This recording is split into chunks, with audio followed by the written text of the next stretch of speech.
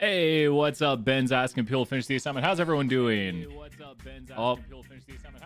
hearing the double audio right there. Got everything up and going right now. Should be in the chat. Let me say, yo! People working on the assignment right now. Who's finished the assignment? Some logistic regression. We'll be talking about that here in just a moment. Let me put the code on the screen. Code on the screen. Code up to join the Kahoot. Who's going to join the Kahoot right here? Who's going to be first? What name will you have? Some review tonight. We'll go over here, interpretations at the end. So stay tuned. I've got a lot of videos to label. Been streaming all day, answering emails between it. So little delay on putting stuck on 3 to wrap it all up. Is 3 the check regression? P-values high. Logistic a good fit. P-values low. Logistic model bad fit. Is that what number 3 is?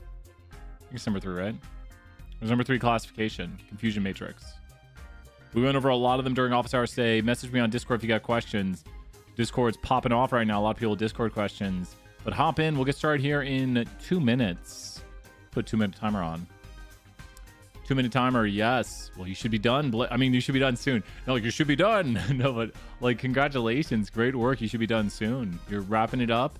Getting ready to finish it. Just like put a bow on it. Done. Send it off. Good to go.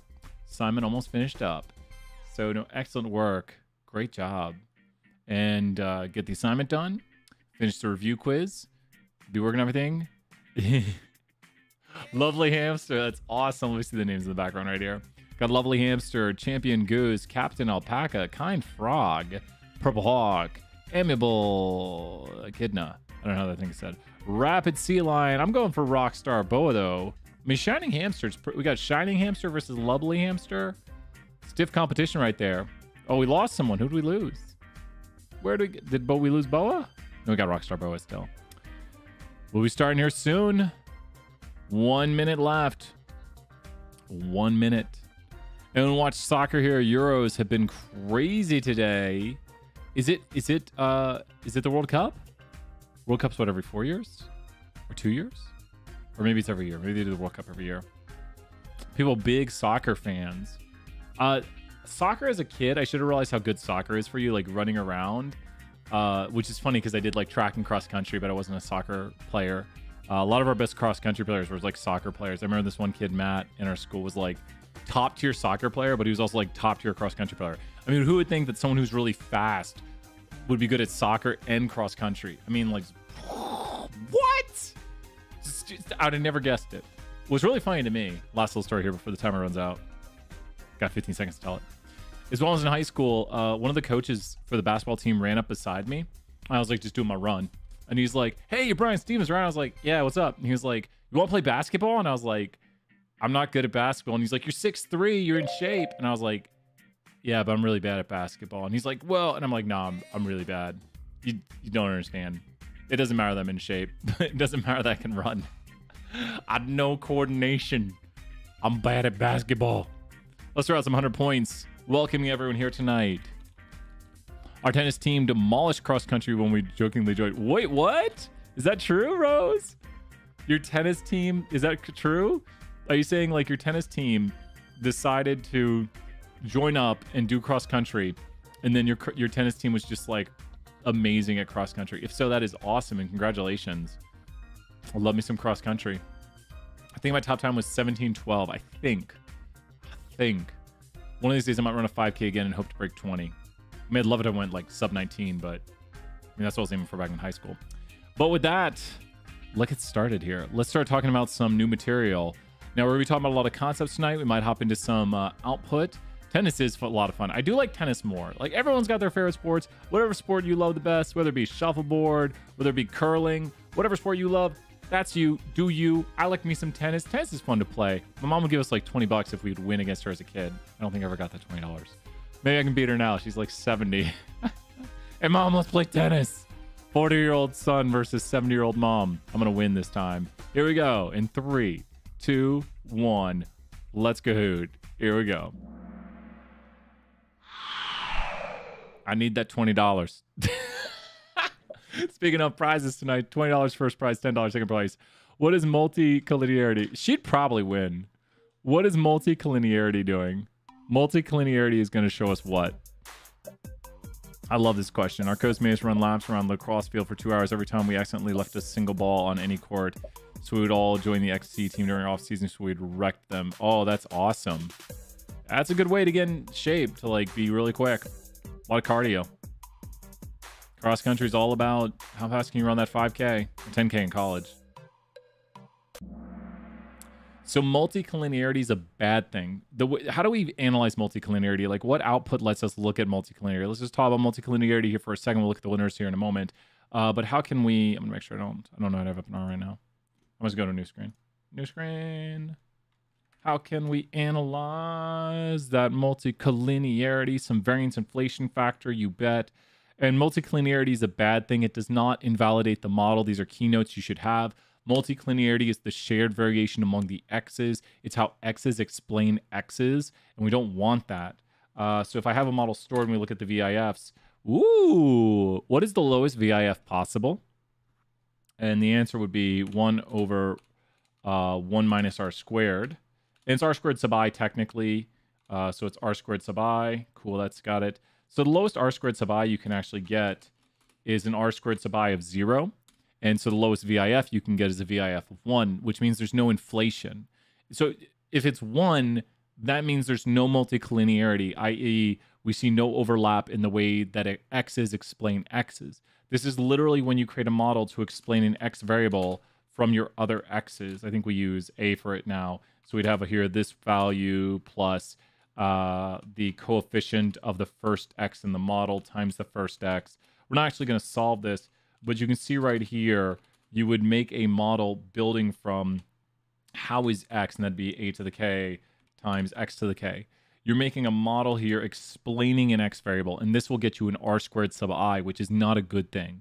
The higher the r squared sub I, and we can show this, like if you get an r squared sub I here of 90%, what would be your variance inflation factor? Like hypothetically speaking, if we have an r squared sub I, like 90% of the variation in this x is explained by the other x's in the model, which this would just be the ith x, whatever it is. That's why it's called r squared sub I, because it's for just any x in the model. What would be the variance inflation factor here due to exactly be 10? Because all we're doing is plugging it in right here, and then you get 10, which means we have 10. Our inflation of uncertainty is about 10 times more. We have about 10 times more uncertainty. It gets really bad if you go up here, and you can see what this starts to approach. As it gets bigger and bigger and bigger, it'll approach a limit. Do you not know how to do mathematics anymore? Because I think I'm better at calculating mathematics than you are, if you're going to say that. You need to learn some math, man. That is just weird. I do not know. Maybe my R is possessed or something. I don't know why it's rounding that. Wait right there, Blake. What question do you have, Blake, right there? And I don't know why R is being all weird today. But yeah, R is having a hard time with big numbers. That's really weird, and I don't know. I maybe need to redo my R or look into something why it's being weird, because I don't like that. But what's going to happen right here is variance inflation is a bad thing. And the larger, wouldn't it be 0.1? So it's going to be, when you solve out the bottom right here, you're going to get 1 over 1 minus 0.1. So that, yeah, you see it, Blake. Blake, 20 points. Blake, throw those questions, man. I think you saw it. You're solving the bottom. Blake, 20 points. Thank you for asking that. You're solving the bottom, and then the bottom is going to get smaller, which makes since the denominator is getting smaller, it's going to make a ratio there that's bigger. So yeah, that's exactly it right there. And we would figure out if this model has high multiclinearity by looking at a model-dependent standard. I don't think I'm doing a quantitative Y right now, so we can't use a model-dependent standard. So we'd have to go to our model. We'll just do classic. Height being explained by weight and GPA. Data equals, and we'll do desired weight also. Survey 10, we'll do the next question here in a moment. And then we can look at our model for our dependent standard. And a high variance inflation factor here would be 1.56 right here. And our variance inflation for this model is calculated to be low, meaning our x's do not overlap in the variation they explain. But a good way to destroy this is to add in desired weight. And think about this. Desired weight and somebody's weight probably share a lot of the variation. Our model-dependent standard now on high VIF is 2.6.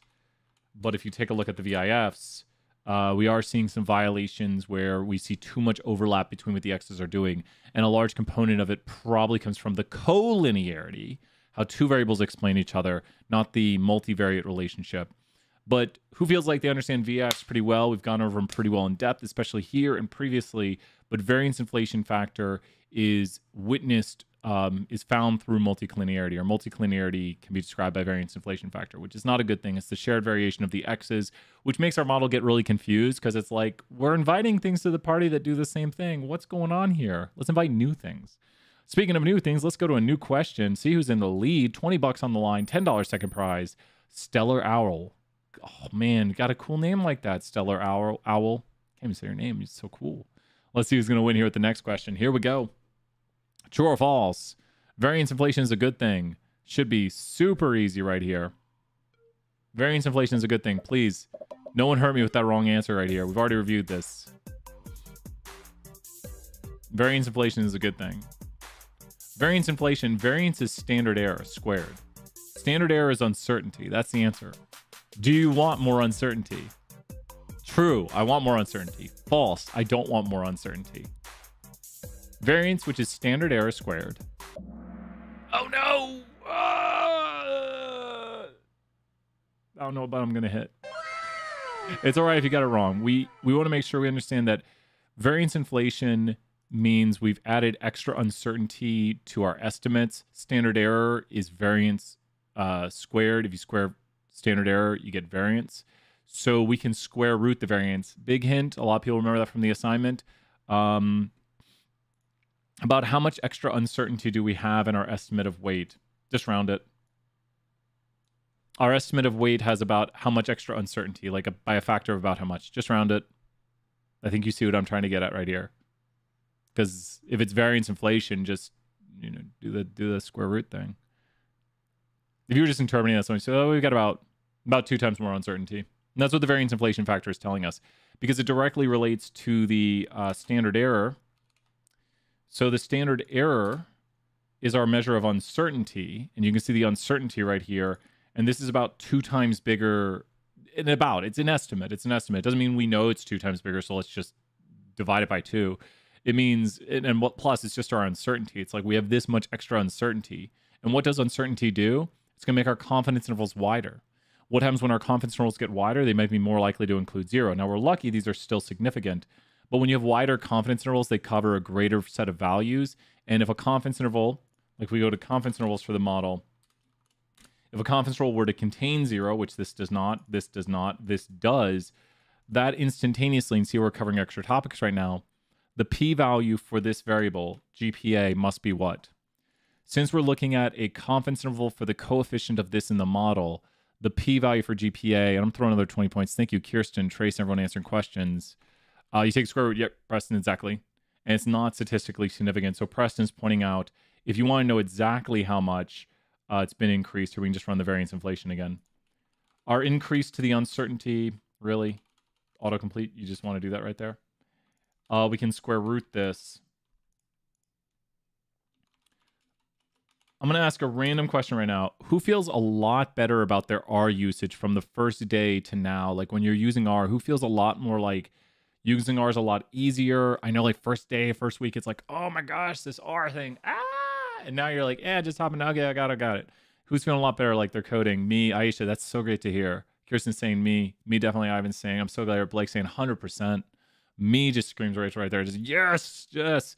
Feeling good. I'm seeing it. I'm seeing it where people are sending me their code and stuff on Discord and everything. They're like, hey, here's my code. I say, hey, you got the problem right here. They say, oh, they're like, I get it. R literally blew up my world week 1 as the group me. Oh man. Well, no, I'm really glad. And if you're taking 474, 475, we're going to have a little bit of refresher in all those courses. We always start out with a refresher in our courses because we realize someone's skills might kind of decrease over time. Like maybe someone took it a year ago. So we start with a little bit of a refresher in all those courses because we want to get your R skills up to speed. We don't want to just throw you into the deep end and you're like, I haven't swam in a year. And you're like, yeah, just remember to swim. I would like to understand loops more. 474 is where we go more in depth on loops, and loops are super important. Ask anyone who codes. And Trace is pointing out this does not bring new information. That's exactly what that p-value means. Great job, Trace, right there. That's what p-values mean in the multiple regression. GPA by itself might be significant. And so, yeah, it takes some 474. We're going to go more in depth on loops. We're also going to go how to write code. So if you're looking to write functions, which is something I really love doing, I love making my own functions. I think I coded, I'll show you one last thing right here. 2 seconds. I showed this off during office hours, and then we'll do the next question right here. Where's my regression solver? Okay, so I made this, and I think it's got everything in here working correctly. Okay. So I had to, so this is the all correlations code, and I had to go in and update it and create my own sort of lists here at the end of it. So I had to store all of this right here and create a way a variable was sorted so that when, sure, save selected, whatever. So when this runs, I'm blank screen here, I'm gonna load some data. This is something I created right here, which if you can't tell, I'm very proud of.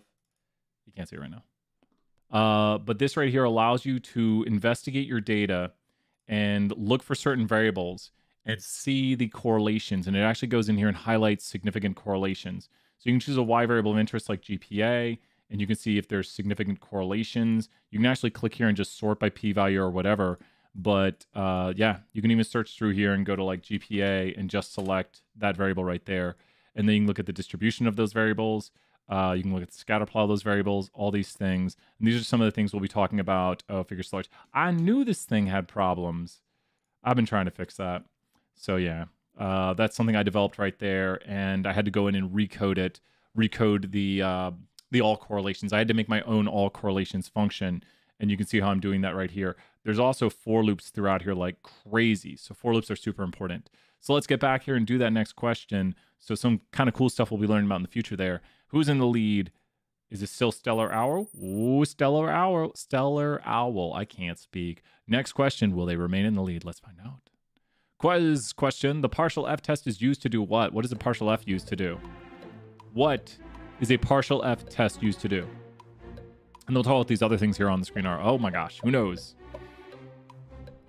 Which actually all F tests do this. So you could answer what all F tests do. Yep. Well, I guess there's one specifically here for what an F test does. So here I'll ask this after the answer appears. Which color is what the F test does? Oh no! Which color is what the F test does? Which of these best represents red, green, or yellow best represents what an F test does? Just like a full F test. The full F test is best representative of which color on here? The full F test is what? The full F test is best represented by which color? The full F test is best represented by which color on here? This is the full. Don't worry if you got it wrong. Don't worry. I'm just making sure we know what each of these do. So if we look at what a full F test does, great job, Callan, right there. We're throwing 20 points. Do not worry about getting things wrong. This is just review. I'm throwing 40 points for Trace and Callan answering right there. Don't worry if you get it wrong. It's all about partial F is for comparing two models to see if we see a reduction in the SSE. So when we look at the full F test, here, let's go back over here to our untitled. Sure. If we're looking at, well, this is gender, so let's go to desired weight. Just going to go right here to classic LM right here. Survey 10, LM. And if we look at the F test, then the F test down here, which this is the F test, is going to compare our model to the naive model, which has no variables. So the naive model, we do see statistically significant decrease in the amount of variation going from like the sums of squared error, going from the no variable model, the naive, to our model. Now, if we do a partial F test, we could go right here and create our simple model, which is just a smaller model. And then we could go make a big model, which will still just be a crazy model right here. How many variables am I adding to the model right now? Who knows? Look at my code and just tell me how many variables have I added to the model right there. We'll make it nice and bigger so everyone can see. This is the effects test. It's kind of like an effects test. Effects test is usually reserved for like one variable. It can be used in an effects test is a partial F test. A partial F test is just comparing a smaller model to a bigger model. So the idea of like the term partial F means you're going part of the way comparing. So when you look at this right here, you can see 17 extra coefficients were added, and the 17 extra coefficients are this craziness in here. There's 17 in here somehow extra, and this is all of them, total all of them. This will be all right here. The tilde dot will be all of them. I guess you could say except for the y variable. So technically, if Trace is saying all the variables except the y, that is correct. And but it's all the other x variables. And we do see here that all the extra x variables do a significant decrease to the sums of squared error, going from the 2 variable model all the way up here to what appears to be a 19 variable model. And I can know it's 19 variables because there's a 17 increase in variables, and the reduction is statistically significant. A drop 1 will only look at the impact of the removal of 1 variable. So you can do the drop 1, which will do an effect, which handedness will be the only one to really care about right here. So drop 1 does a, oh wait, oh, I have a different model right there. Let me go to the complex. There we go. So, oh my God, look at this output. Okay, let's rerun it. Here we go. Handedness is the only one we'd really care about right here. So the drop 1 is doing basically a for loop of partial f's. Does that make sense there, Trace and everybody?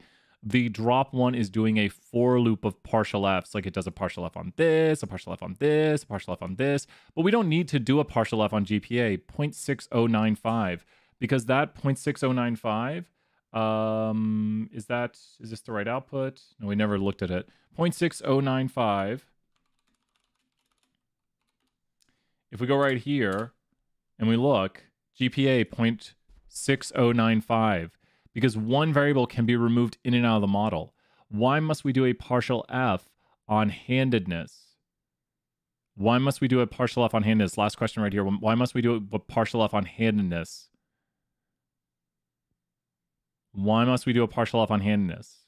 And I'm kind of answering it by highlighting this right here. It's not just because it's a categorical variable, because gender is categorical. So it's not just because it's categorical. There's a specific thing about it right here that it has a difference.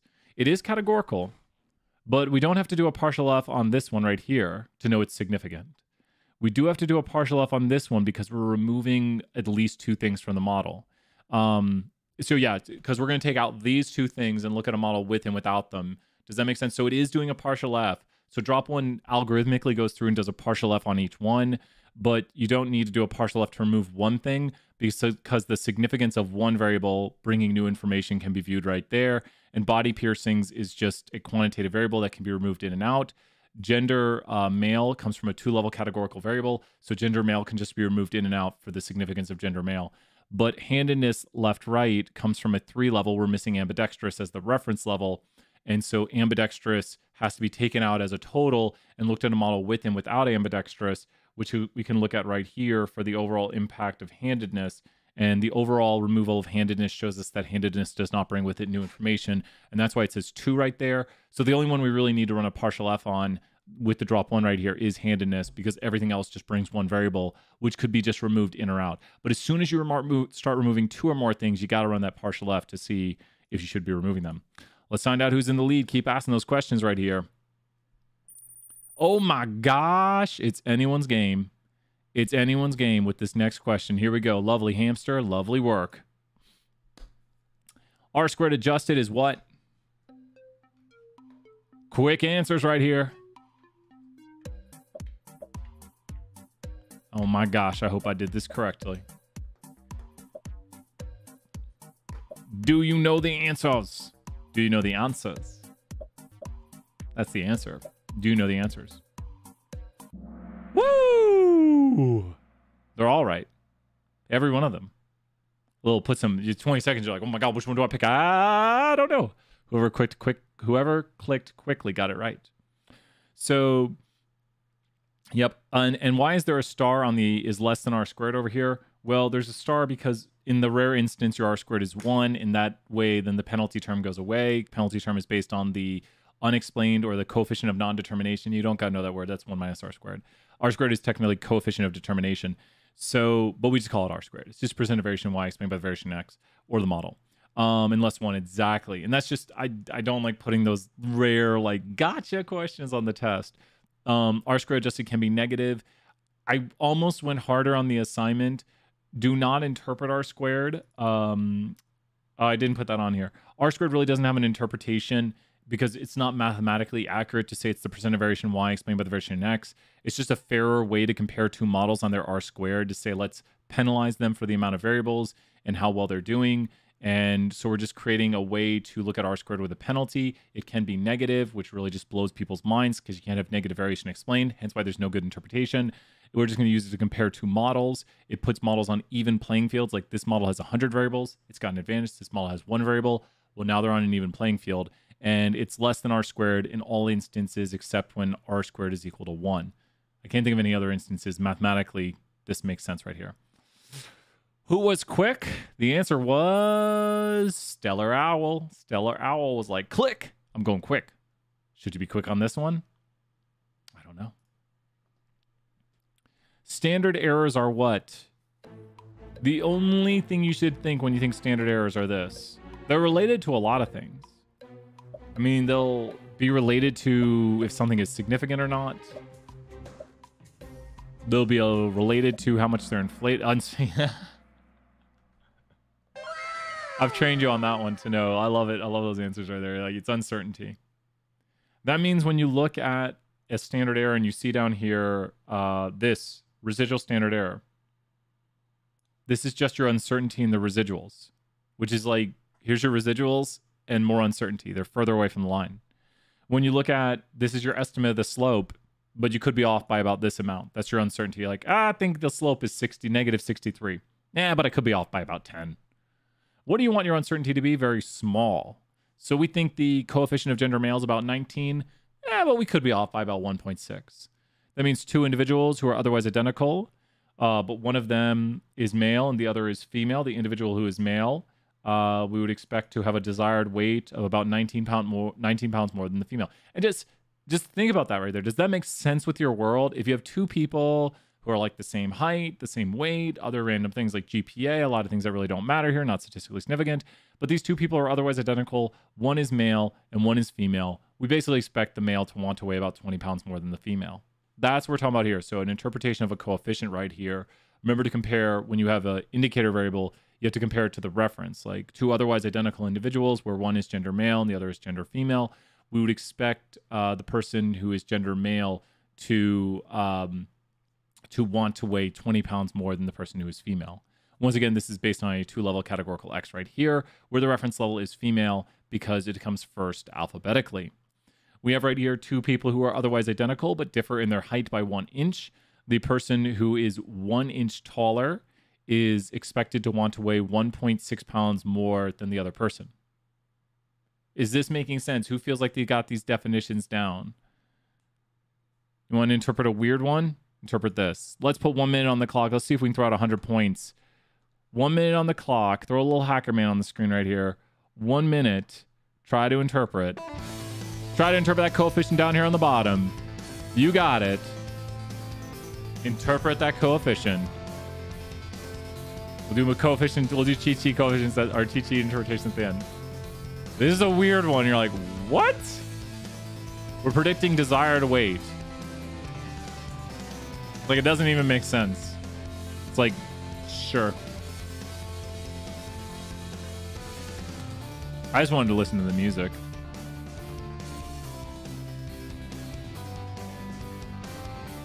Spent like a whole weekend making that. Two otherwise identical individuals, but one is left-handed. Oh, Blake, you're so close. Blake, you're missing one thing. Let's get another 50 points on that. You're so close. You're so close. So close, Blake. If that's 3 points, I'm almost wanting to give you 2.5 out of 3. It's so close. So close, Blake. Blake, great job. Blake, I'm throwing the 100 points. Just because Blake stepping out on that ledge right there. Jumping off. And Blake, you're so close. What are you missing? Can anyone help out with Blake right here and tell what they're missing? You're so close. Two individuals. There we go. Trace got it right there. Trace got it. Trace, and that's got the full points right there. Two individuals who are otherwise identical, where one is left-handed, indicator variable, and the other is ambidextrous. So we got to compare it to the reference level. The one who is left-handed is expected to have a desired weight, and I think they're going to finish it off. That is 4 pounds heavier. Nah. Look what you've done to us, William. Everyone's saying trash now. For two otherwise identical individuals that, but remember, so here's the thing, Ivan. This is an indicator variable, so you want to do indicator compared to reference level. Does that make sense? So whenever you see this little bit on the end right here where it has the level, where it says like handedness and then this, make sure to compare it to the reference. We got it, Ivan. We're going to work on that at the end right here. So good work. Good stuff right here, everyone. And then remember, you're going to talk about the Y variable because we're always going to talk about like how we expect them to differ in Y. And then make sure to talk about units of the Y because we're going to talk about the weight right here. So we got to practice these interpretations. Let's head back to the Kahoot. Purple Hawk flying into the lead right there. Let's see how the next one goes. Here we go. Quiz question. Leverage is what? What is that leverage? Lots to read on the screen right here. I don't want to give it away. What is leverage? What makes something unusual in its leverage? Leverage only concerns itself with one type of variable. The other thing, deleted studentized residual, deals with residuals, which is the actual minus predicted. The deleted version of it. Yep. I think we're pretty good on this one. Leverage, another wow, is how far observations are from the mean of the x's. Back off, Rapid Zebra. Back off. This is my game right here. So if something is unusual in the x's, then it has leverage. So these are words. I know, I'm so sorry. Make sure HD is on. If you want to see if your variables have leverage or if things have leverage, you want to go over here to influence plot. And influence plot of your model will show you the points with oh my God, what have we done right here? Well, my highest leverage point is right here, which means this is really far away from the mean of the x's. But this point right here is just a big planet. This is the size of the influence. This point over here does not have a big enough deleted studentized residual to have enough influence, which influence means a combination of leverage and deleted studentized residual. So that means these areas right here, this area right here, and this area right here are the influential areas. The bigger the circle, also the bigger the size of the influence. But we generally like to point out where we see heavy undue influence. And there's a lot of points. 12, 13, 14, 15, 16, 17. That means this is the 12th observation right here, or 12th element of a vector. This is the 13th, 14th, 15th, 16th, and 17th. There are 17 total points with undue influence. One ridiculous point right here, and I should probably narrow down what that point is if I'm doing further observations on this data, but that point right there almost is a special consideration. These other ones have similar undue influence and kind of balance out, but that one's just a ridiculous point. Let's see. Did you catch the other topic? The deleted studentized residual? I'm guessing. Well, look at Rapid Zebra versus Lovely Hamster. This is a close game. $20 first prize, $10 second prize. Make sure to email me afterwards. Send the Amazon gift card your way. Quiz question, here we go. Deleted studentized residuals are, as I delete myself, what is a deleted studentized residual?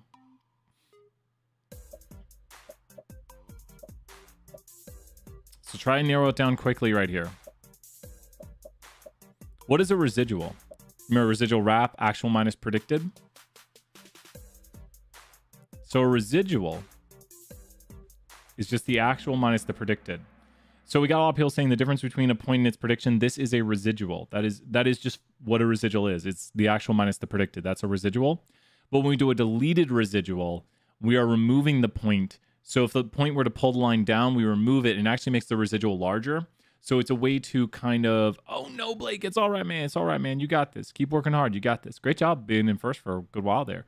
The deleted studentized residual removes the point's influence. Now we say studentized. What are we saying when we say studentized? What the heck is this whole studentized thing right here? It allows us to do something which then we know if it's odd. I'll never make you use this formula for leverage. It's like 2n minus k over n or something. I don't know. I see it all the time. You don't gotta memorize it. It solves it for you. It's just where high leverage is. Some statistician figured that out. That's where high leverage is at. Exactly, Trace, man. Positivity right there, Trace. Some 20 points. Please, Trace, throwing out some positivity. Why do we studentize it? Why do we studentize the deleted residual? Like, what the heck does studentize mean? I try not to memorize what things are called, like deleted studentized residual. I mean, we should know that. But instead of just memorizing it, like, what the heck does that mean? What does it mean that we're studentizing it? What's the point of that? Like, why are you doing that? What's the point of doing that? It's basically standardized. Yep, that's exactly it right there. Aisha and Ivan, another 20 points. Thank you so much. Great answers right there. It's basically standardizing it because then we can say it's odd. So we can kind of have a rule book, like a standardized version of it. Exactly. And then we can make this standard right here. If it's greater than 2, it's odd. And if it's less than -2, it's odd. So by studentizing it, and it's called studentized because it's related to student T, basically it's just standardized. Might as well just be called deleted standardized residual. If you called it that, we should just be like, cool. Yeah, it's the same thing. But studentized refers to the student T distribution, so it's studentized. Thank you, William Gossett, for that right there. I think William Seeley Gossett. I don't know. That's his name. Let's go back here and take a look. So outside of 2 and -2 is odd, just like your 68, 95. Classic stats right there with some stat 201. Here we go. Oh my gosh. What? Put on a little music right here.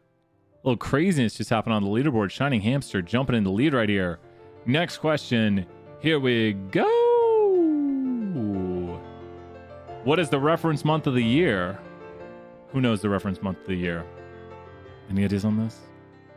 Reference month of the year. What is that? Oh, we got 1 January. No, it's all right. It's all right. How'd you know that was the reference month of the year? How did you know that? When you look for reference with categorical X's, this specifically refers to a categorical X. And we're seeing the same thing over here in this output. References deal with categorical X's. I mean, technically, logistic has a reference, but I don't like to talk about reference with logistic because the level of interest is last, and we do more about predicting the level of interest versus like a reference level. Alphabetical order. So anytime you're doing reference, you'll see right here, we don't see ambidextrous because ambidextrous is the reference level. So you have handedness can be left, right, or ambidextrous. It looked like that was my right, but a mirror image right now. So it can be left, right for you, or ambidextrous. And Brian doesn't know his left from his right. Remove teaching now. My teaching license is gone. I don't even have a teaching license. They're going to get me. I'm gone. Okay, Tiny Brian's here now. Okay, Tiny Brian knows his left, say Brian, right, ambidextrous. There we go. Thank you, Tiny Brian. So the first alphabetical order is how we choose the reference level. It's pretty arbitrary. As you can see up here, gender male is the indicator. And then how many levels of handedness are there? Easy question right here. How many levels of handedness are there? We've already answered this multiple times so far, but we just need to make sure we know it like this. We just got to make sure we be like, boom, there's that many levels of handedness. You're welcome, Michaela. There's 3. Why don't you see the other one? Tiny Brian always returns. He always returns. Where's my parrot at? Where's my parrot? Oh, there's my parrot. Hey, little guy. Oh, thank you, little guy. Woo! Parrot here. Yay. Tiny Brian parrot. Tiny Brian. Oh, what? Tiny Brian's parrot. You need to go away, parrot. Okay. Exactly. I think everyone's getting it right there as we just have a little bit of fun right here. There are 3 levels to this, and it creates 2 indicator variables, and it's when the other variables are equal to 0. Exactly. So you have to plug in a 0 right here. So the reference level really doesn't have a coefficient. Its coefficient's the same as the intercept. So the intercept would be here, like the value of the intercept represents the desired weight, which this is a complete extrapolation of the model. The intercept would represent the desired weight of females, because we have to go here when gender male is equal to 0. The desired weight of females is negative. The desired weight for females who have 0 height, 0 weight, 0 GPA, 0, 0, 0, who are ambidextrous, because we set these equal to 0. So you don't want to say, you just don't want to interpret like handedness left 0, but it does mean that the indicator's not on. So we're indicating they're not left-handed, they're not right-handed. So if you're not left-handed, you're not right-handed, you have to be ambidextrous. So kind of a good talk on that right here. On how indicator variables work, and they tell us whether or not something is. And April would be the reference level, which we would not see in the model right there. The model would just not have that variable. Cool. Let's do it. Ooh, leaderboard's locked up. Will it stay this way? I don't know. Only a few more questions. We were predicting whether or not someone buys a stock. Which of the following is true? Whether or not someone buys a stock. Oh. Now, there's technically a right answer, 2 right answers, but I don't like it. Don't. You remember what we're doing here? We're doing logistic. We're predicting if someone buys a stock. So what do we really care about? I'm sorry if you pick the other answer and you say, but technically, Brian, and I say, but technically, I don't care about that. It's going to use all the voices. So why is it that? Why is it that? In logistic, the what? Someone put it in the chat earlier today. They were like, LLL. And that's what you need to remember. In logistic, the level of interest is last. So we're going to predict whether or not someone buys the stock, yes or no. And so we're going to predict the probability of someone buying the stock. So, and we can do this with many, many different models. Let's go take a look at that right here. So logistic is reverse. Exactly. LLL, logistic level of interest is last. You do have to like take your mind, flip it upside down. I'll tell you how I built this logistic regression. I'm done. So let's bring up the diabetes data set. There we go. And let's take a look. There it is, diabetes. And let's go to glucose. Logistic hates your guts. Important stuff for tonight's assignments right here. Very important for tonight's assignment. Very important for tomorrow. Family equals binomial. Preston, you kill me, man. Okay, there we go. Who can interpret? Let's throw another 1 minute on the clock. Timer 1 minute. Interpret this coefficient in this regression. Here we go. You can't even see it. There's the coefficient. You know what would help? Remember, we are predicting probability of yes, someone having diabetes. So interpret the coefficient and just look at it. See if what you say makes sense when you look at this.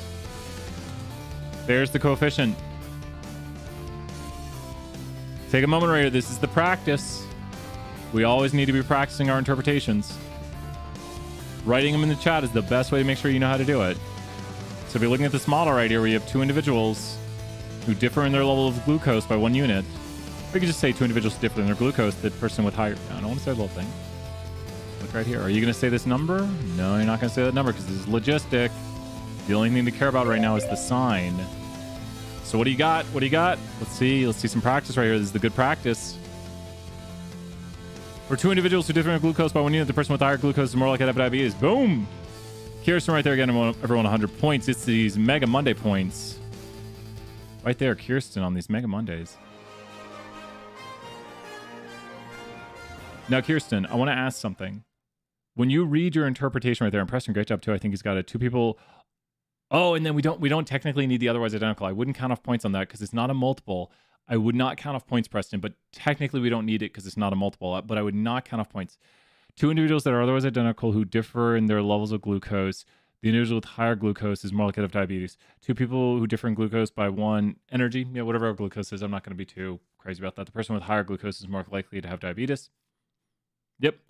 Is this, when you read over your answer, does it make sense to you what you're saying? Like when if I said to you, you know, 2 individuals who differ in their glucose by 1 unit, the person who has higher glucose we see is more likely to have diabetes. I'm just telling you there's a positive relationship here. When you read off your answer, make sure it makes sense. I read a bunch of, and it's all right. I'm not trying to pick on anybody. I'm not trying to be mean. Not trying to be mean to you. I just read some answers and I'm like, what are you thinking? Ah! There's like 2 bunny rabbits that differ in their probability, yes, of glucose, differ in their diabetes glucose by 0.04. And I'm like, what? I'm like, wow. It's not loud enough. So it's all right. Just read over it. This 20 points goes out to Ivan. No, I hope not, Ivan. Don't worry. You killed me there, Ivan. I'm sorry, Ivan. I swear I'm not talking about Ivan. I swear, Ivan, I'm not talking about you. Let's go to the next question. Let's do this. Oh, shining hamster. Battle of the hamsters versus the deer. Can the hamsters take down the deer? Let's find out. On the next episode of BAS 320. When we predict a categorical Y, what method must we use? Categorical Y. Your world flipped, turned upside down. I'll tell you how I made this categorical Y regression here using... I don't know. Categorical Y just changes everything pretty majorly. Started on Friday, finished it today. Review it tomorrow. Yep, logistic. Yep. Linear is a quantitative Y, so we can fit the line. We can't fit the non-sigmoidal curve to it. A lot of good notes on this today, especially. We also went over this on Friday. But, so please review this because there's major changes right here to where we're no longer fitting the line, which is quantitative Y. You can see right there, quantitative Y scale. And then over here, you're predicting the probability, which is not a constant change if we're using height to predict probability of male. And the graphic will show us what we are predicting right here. And we can see here 2 beetles that differ in the dose of poison they get by 1 unit of dose of poison. The beetle that gets the higher dose of poison is less likely to be alive.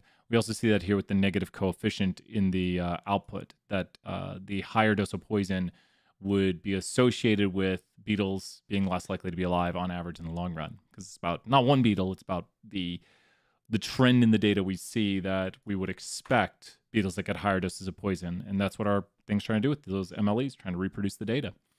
Oh my gosh, who's in the lead? I do not know. It is a close game right here.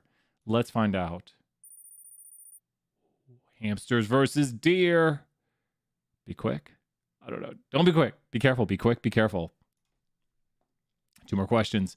AIC, if you've done the review quiz, you know the answer to this. I don't think I'll put this on the test, but if you've done the review quiz, this is an answer to a review quiz question. If you've done the review quiz, you know this.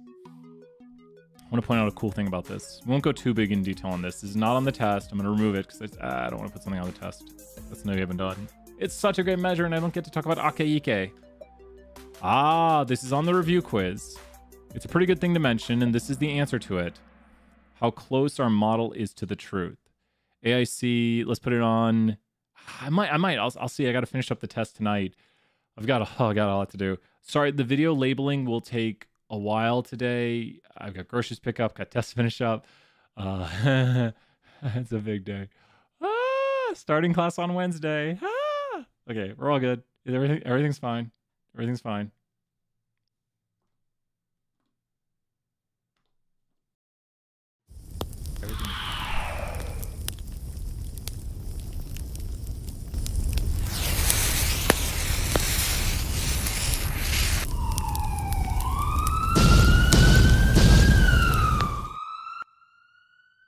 Everything's fine.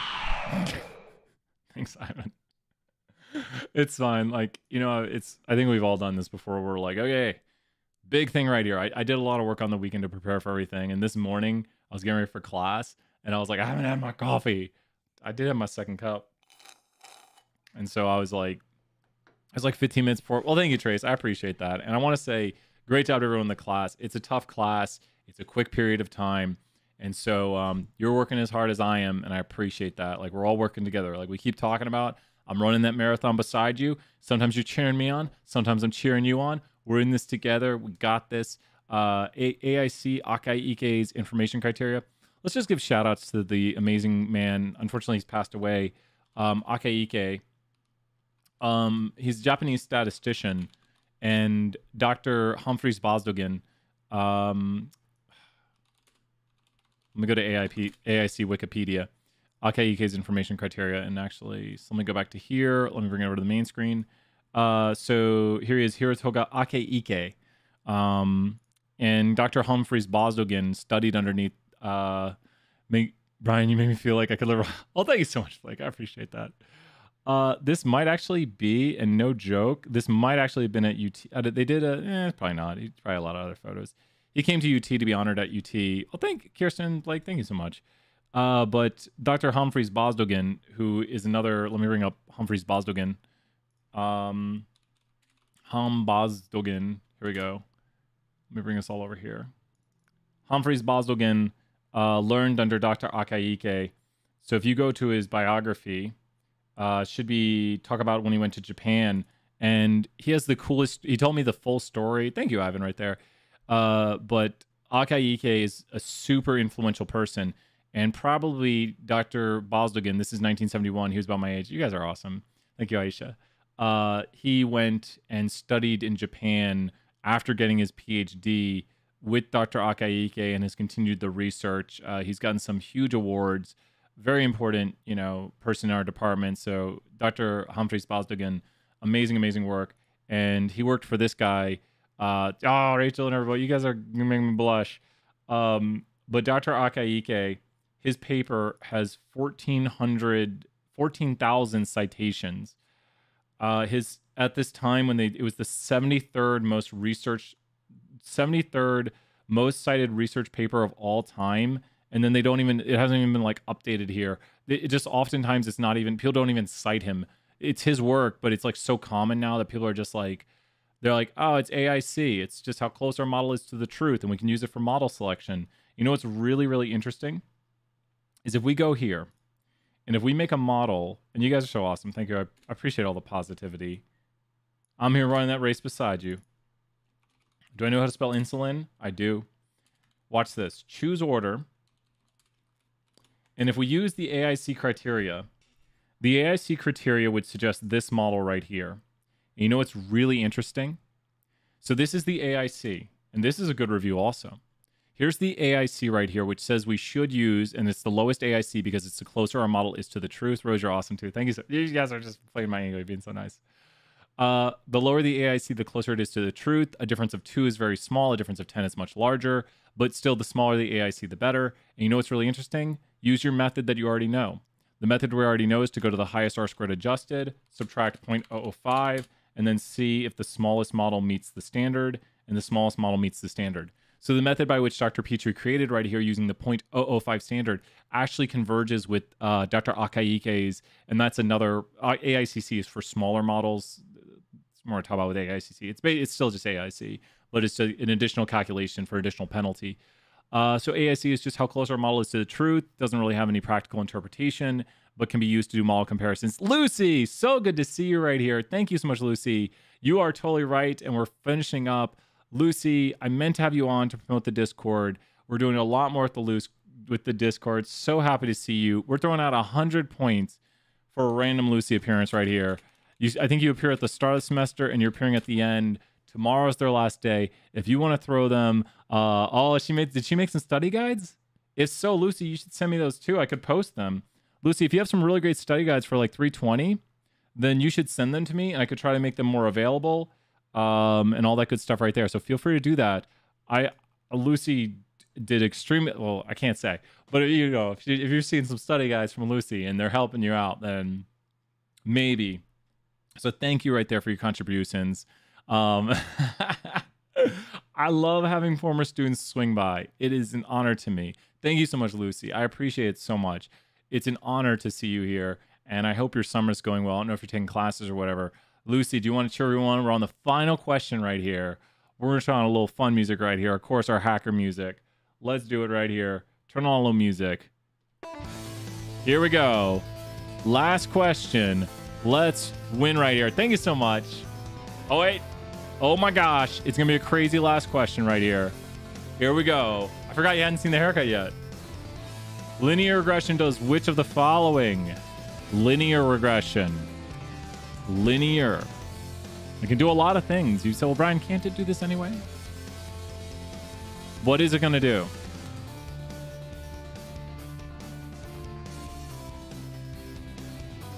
Is it my time to announce the winner? Not yet, Tony Brian. Soon. Soon. Oh my god. Just predict a quantitative ride was here the whole time. So let's see who won. The winner. Well, we gotta go third place. Here we go.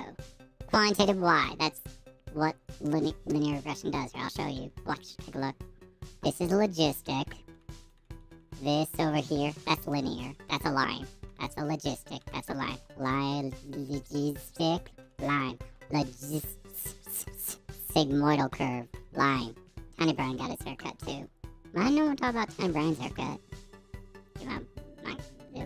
Where's my puppet shark at? Puppet shark? Okay, let's do this. Let's get serious. Stop goofing around, Brian. Here we go. The winner of third place, which you get our kudos. Here we go. Third place goes out to Rapid Zebra. Woohoo! I like parrots. Shining Hamster. Tiny Brian, he'd be adopted. And Lovely Hamster. All those hamsters doing a great job. Great job, hamsters. Burp. Burp, where you going? Oh my god, Burp. Burp, you're like Shiny Hamster. Burp. Burp, no! Okay, Burp. What are you doing? What are you doing, Burp? Burp. Burp, burp, burp. What are you doing?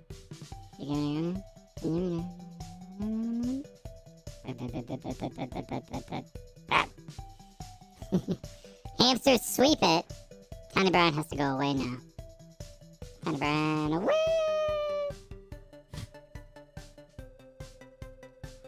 He's weird. So if you came in first or second, let me know. Make sure to email me GeForce. If you came in first or second, make sure to email me. Every question was answered correctly by most players. Great job. Amazing review. I know we had like a fourth of the class here. I'll still take it. Man, if a fourth of 201 showed up to these things, oh my gosh. We'd have like 300-400 students playing. Sometimes we hit 200, but Brian's doing way too much. I know, right?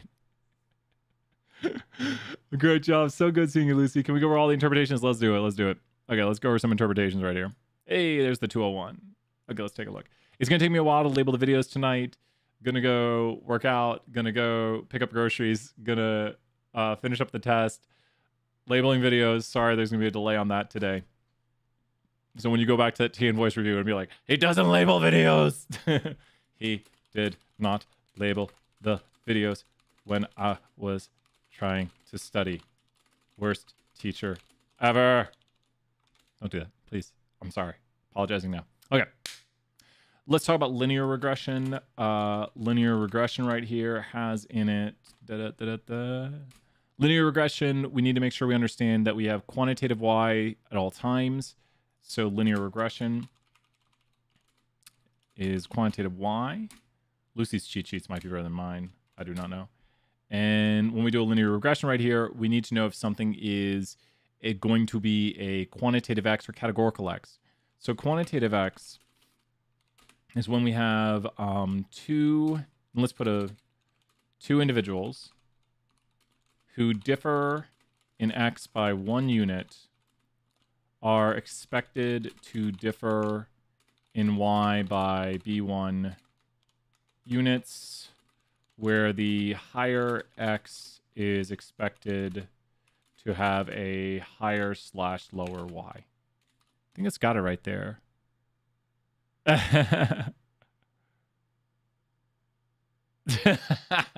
Preston's killing me. Preston's some 24s right there, throwing some jokes in the chat right there. And you want to read off your interpretations to see if they make sense. And the expecteds are key. Never use the word will. Higher x. So we'll look at one of these really quickly right here. So this is a quantitative x right here with a linear regression. And so I think we have some of these up already. Here we go. Yeah, we got one right here. So let's look at the visualization of this model. Ooh, there's some heteroscedasticity. Check regression is going to come back bad on that.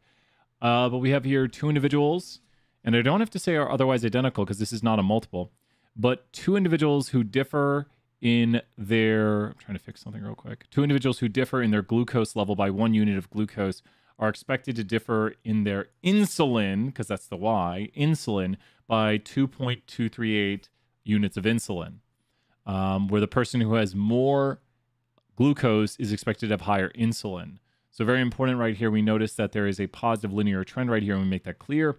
We're also talking about two individuals. You don't want to say anything like higher glucose means you have higher insulin. We're talking about the differences we observe between individuals and what we expect. This model does look at problems decent R squared adjusted. Since it's a simple model, it doesn't need to be really looked at. Now, one caveat I want to put up here at the start and put in red. If multiple, otherwise identical.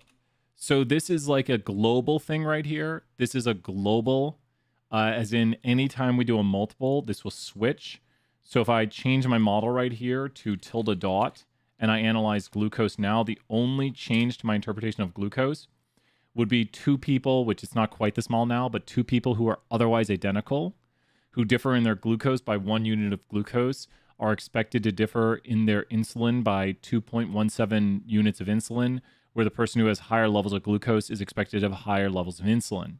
Does everyone see the small switch right here that you just add in this otherwise identical or among otherwise identical individuals?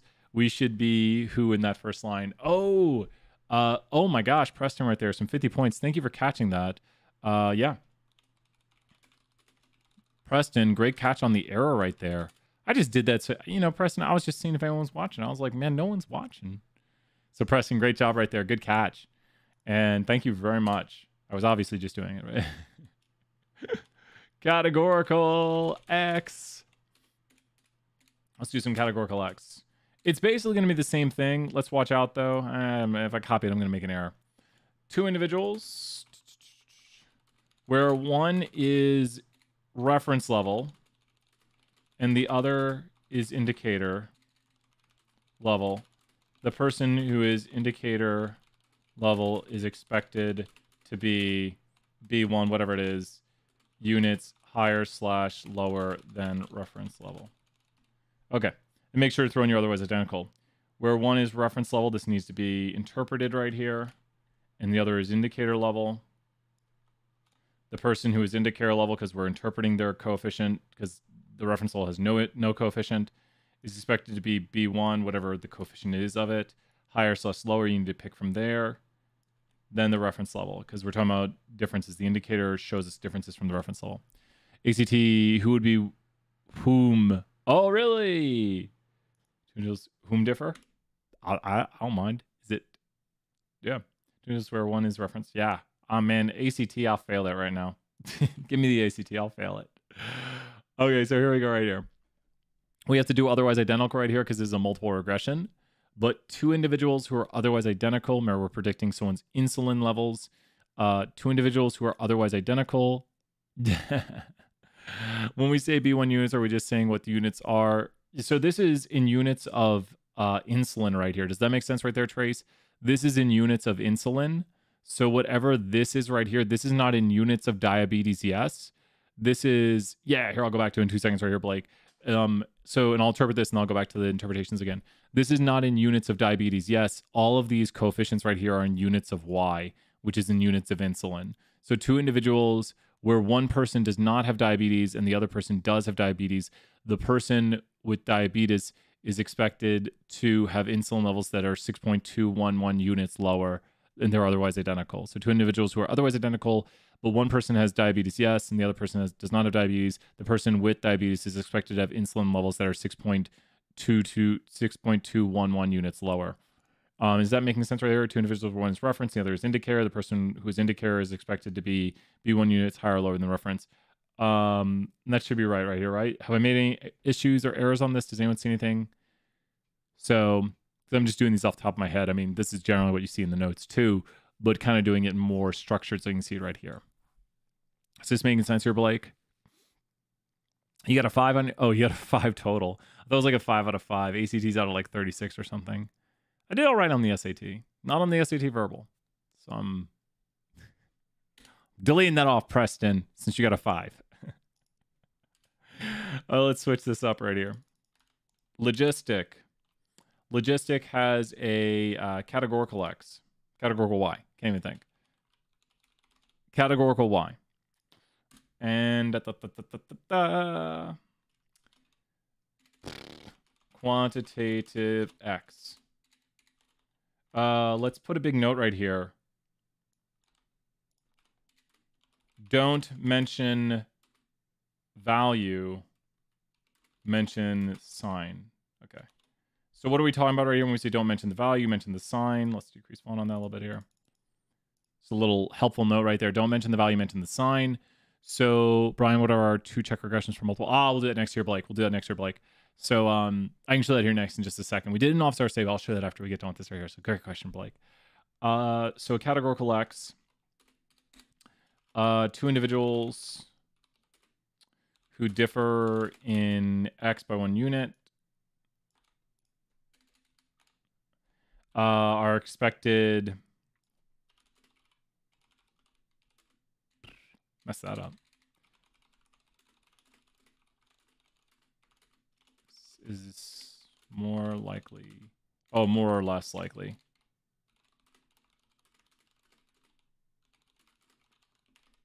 Okay. And make sure, so level of interest needs to be interpreted. More or less likely needs to be decided upon based on the sign. You know what we'll do? We'll highlight this in red to make sure right here with the higher level of X. So higher level of X needs to be interpreted. 2 individuals, be careful on this. I should have been highlighting 2 individuals. Like, there needs to be context on this. I kept putting 2 individuals here, and I should watch out. I'm going too static on that. 2 individuals, it depends. Are we talking about, you know, widgets? What are we talking about here? Shouldn't it be logistic regression instead of linear? Oh, that's, yeah, we should be careful on that copy paste. Another 50 points right there. Catch an error trace. Thank you. Please catch the errors as Brian's second cup of coffee wears down. Please catch the errors right there. Good, great. So it is a logistic as a categorical Y. Very good catch right there. And 2 individuals is not static. It can be widgets. It can be whatever we're predicting upon, whether it be football teams or anything like that, or whether it be tables at a restaurant. Just depends on the context of what we're talking about. So now when we do a logistic, we want to predict something like diabetes right over here. So we're pretty much just going to switch out the variable right here, and we can see some new coefficients. Oh my gosh, we didn't go GLM, and we did not go family equals binomial. You can do it in quotes, that works, and choose order is not going to work. We'll just ignore that. And here we go. We're looking at the model predicting diabetes, and we are using MLEs, maximum molecular estimates. On Loxodon, we had to interpret not the R output, but the functions will be the same. No, I don't think there's any function interpretation. Good question right there, Aisha. Great question. No function interpretation. And except for the AIC question, it's the only question that goes outside the bounds. I did want to talk about AIC today, but it's on, and the answer's out there pretty much, and you get to see your answers. So I think the review quiz is very fair, but I'm not going to put it on the test. Maybe we'll look at some bonus on the test. I'll look at some bonus here as I finish it off tonight. What's interesting is pregnant is a quantitative variable. And so 2 individuals here. So these are individuals, they're of the Pima tribe. So 2 individuals who are otherwise identical, it's multiple regression, where one person has been pregnant more than the other. The person who has been pregnant more is more likely to have diabetes. You can do the same thing. Could you explain the confusion rate? Yeah, here we'll do those things next. Yep. You got it, Rose. I think Blake and Rose have questions lined up after this. We got one more version to do after this. And unfortunately, we don't have... I'm going to have to code in a new variable right here. I'm going to go right here and code a new variable because I want a variable to interpret. If else, Pima age greater than or equal to 40, sure. Old, young. I'm still young. Turn this into a factor. See if this works. Cool. Go to Pima dataset. Apply onto here age group. Okay. Okay. Let's go look at our summary. And wow, we got an age group variable. It's probably got some collinearity because I created it from another variable. And yeah, it's got some collinearity. Not the worst. Okay. So we now have a age group we have an age group variable. And this can break into the last one. And we've increased some multi-collinearity to this problem. But does everyone see right here 2 individuals who are otherwise identical? The individual who would be older would what? And this kind of makes sense when we look at these 2 interpretations. Among 2 individuals who are otherwise identical, the individual who is older is what diabetes? Because we're predicting diabetes, yes. We'll look at the confusion matrix for this after this too and check regression on it too. So what would we have right here? Who could write the interpretation? Let's throw 1 minute on the clock, throw on some classic music. I want more chill music. Go chill on this. Can anyone interpret this coefficient? I kind of did it a few times, but can you? Using our interpretations on the screen, for like two individuals who differ by 1 unit of x, the individual with the higher level of x is more or less likely to be the level of interest. So can you interpret this coefficient? Can you do it? How do we interpret that?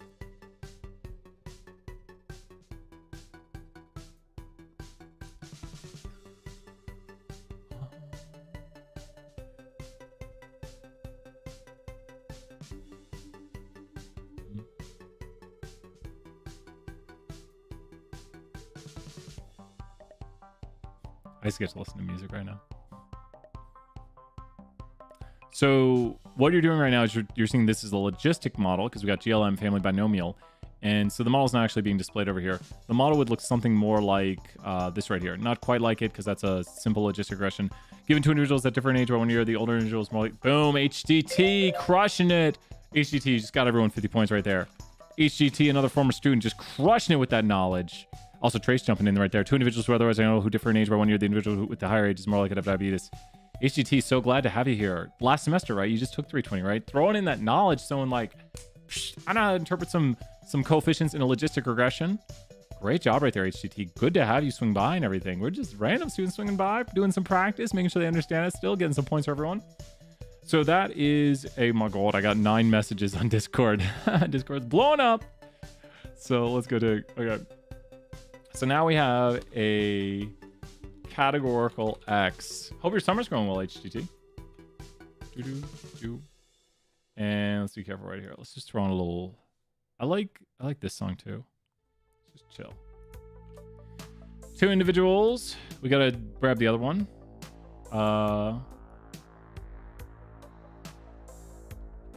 Where one is reference.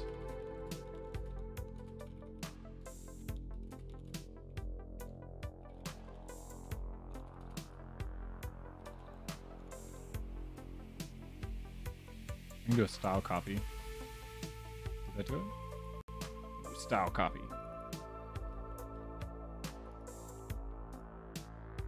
Going well. Awesome. Oh, you got this, HTT. You're good on this. You got it. Saw a notification on my other accounts. Yes. Somebody anytime. It's easier when like I see students to know who they are. But then like HTT and stuff and Lucy swung by. So I'm always happy to see former students in the chat. What do we got right here? We're interpreting this coefficient. Let's do another 50 points on the line, finishing it off right here, and then we'll talk about the confusion matrix. We'll talk about the check regression on this. So now we've got a categorical X because I created an age group variable. Oh, no, those answers were correct. This was a quantitative, so two individuals, this coefficient right here, don't mention the value. Two individuals who differ in their age by 1 year. The individual, because we're predicting probability of diabetes, yes. This is not quite the curve, but it does have a positive coefficient. Two individuals who are otherwise identical, but one is older than the other. They differ in age by 1 year. The person who is older is more likely to have diabetes. And so take a look at Trace's answer and HGT. They would get full points on the test for that. Do not mention the coefficient value. So when you see this right here, we have age group young and age group old. So it kind of goes along with the same interpretation, although not statistically significant, thus helping out with the null deviance, but don't worry about that. Just what does the coefficient mean right there? And it'd actually be sigmoidal down now. We're predicting probability of yes for diabetes. Have we played this one lately? That's too serious. Let's play this one again. Two individuals who are otherwise identical, because it's a multiple. Two individuals who are otherwise identical, but one is what and the other is what? The individual is what? Two individuals where one is old and the other is young. The individual young is yes. And you're only missing one thing, Trace, which you'd probably get 2.5 out of 3 on that. Missing one small thing. So close. Missing one small thing right there.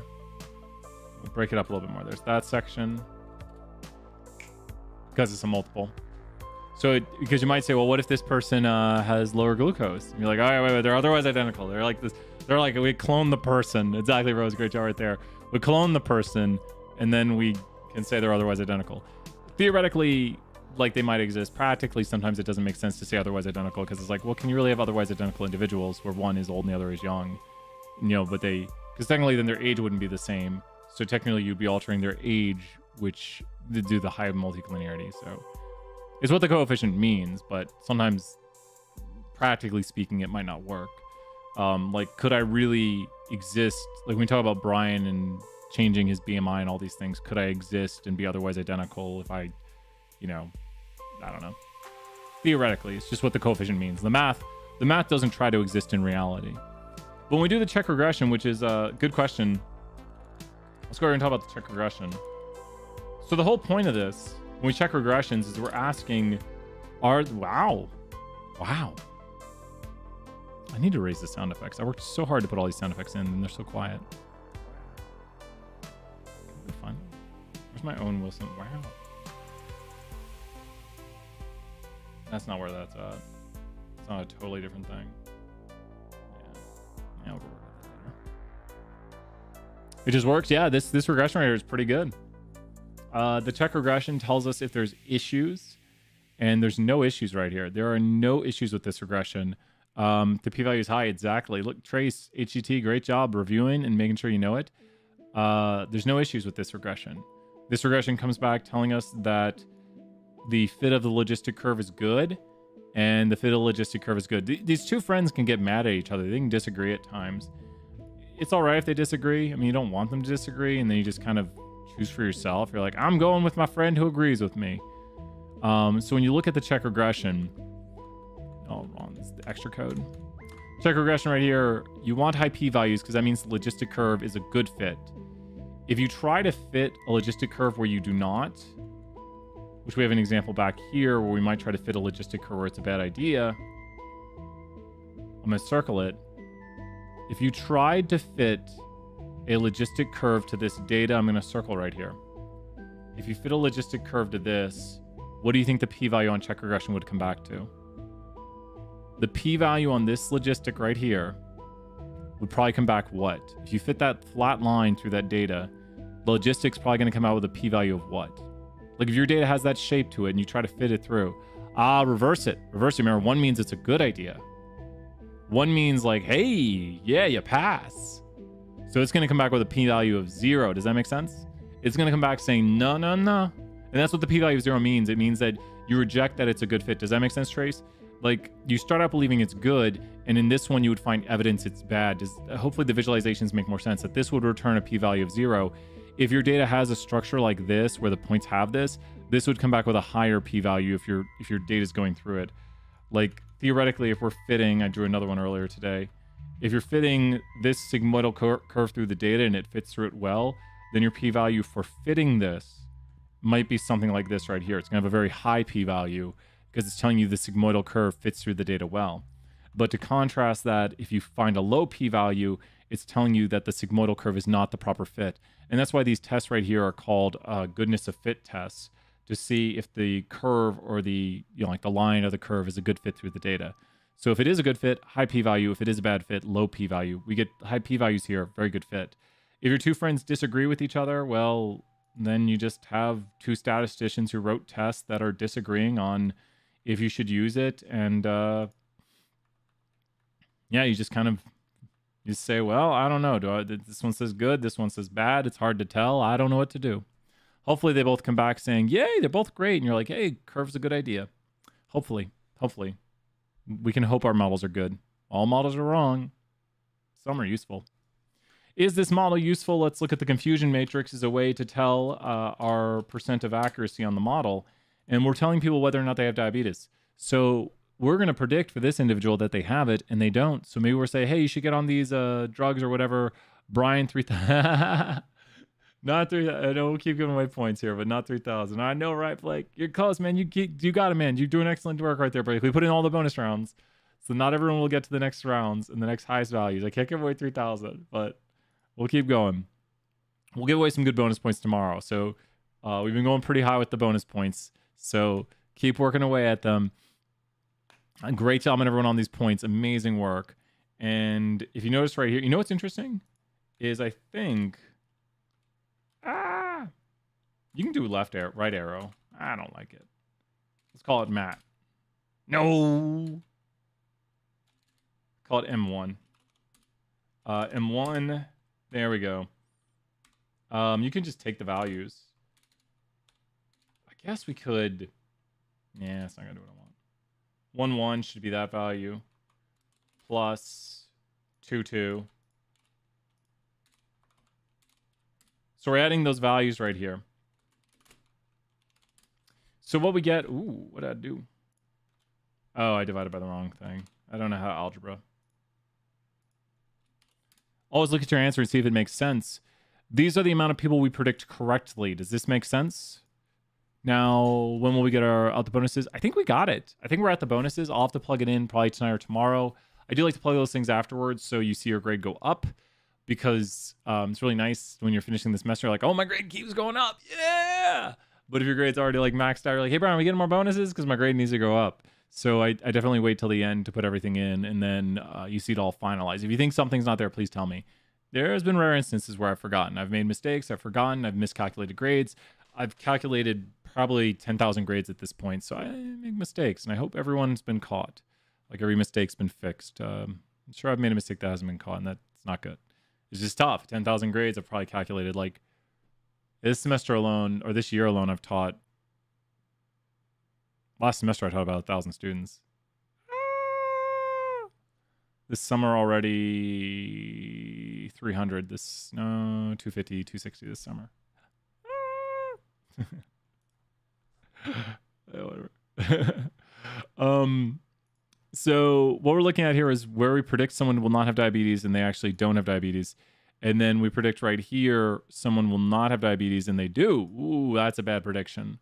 Because we're saying, I don't think you'll have diabetes. The model says you don't, but they actually do. That's a false negative right there. Type 2 error. Right here, we predict someone would have it, and they do not. Type 1 error. And here we predict accurately that someone will have diabetes, and they do. The naive model is over here in the corner. Because the naive model doesn't care about these predictions. The naive model just looks at this right here. So the naive model, which many of you might get, might be able to make a naive model or a bad predictive model. No, I don't know if I have bad enough variables to do it. These are all good variables is the problem. Let's just do this. Random. How big is so random normal. This will be a bad variable, 392. Cool. Okay, and then let's just do random normal on it. Okay. So this right here is a random variable, and I'm hoping it does just as bad as the model. Good to see you here, Alexis. And looking at the confusion matrix, it does. So if you get a confusion matrix like this, which some of you might be getting tonight, this is a model that doesn't do any better than the naive model. The line's probably going to be pretty flat. That's not the line. If we see the line here, go to the visualize on it. This is our model. It's pretty flat. I created a random variable that has no association. Any association is due by random chance, and thus we should see the p-value in the output should be very high also for it. So this is a random chance variable right here, as you can see by the p-value, and I just called it random. The line's very flat, indicating a very weak sigmoidal relationship. The stronger the sigmoidal relationship, the steeper the curve. And we can see right here the model predicts the same as the naive. So it predicts everyone no, because the majority level here is no, so everyone gets predicted no.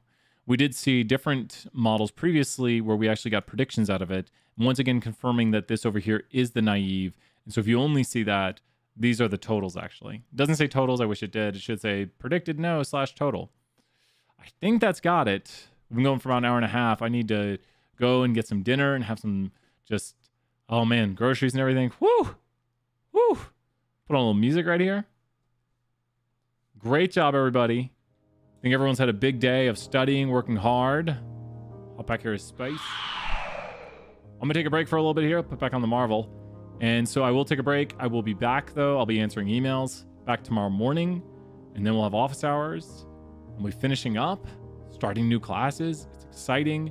Remember, we can see the finish line. This is when we keep running. This is when we keep working. We've got this. We're almost done. Got 4th of July weekend coming up. We get the 5th off. I'm probably going to take it off too. So no streaming. Just 3 days. Relax. You're welcome, Blake. Thank you, Blake, so much. And excellent work. So we got a break coming up here soon. Keep working hard. Don't overdo it. Don't want to train too hard. You're going to hurt yourself. Get some sleep tonight.